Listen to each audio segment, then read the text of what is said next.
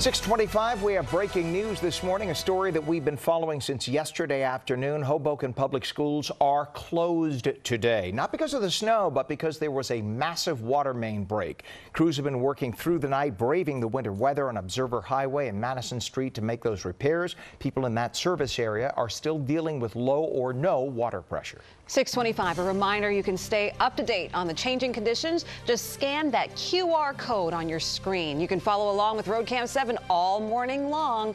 We'll be right back.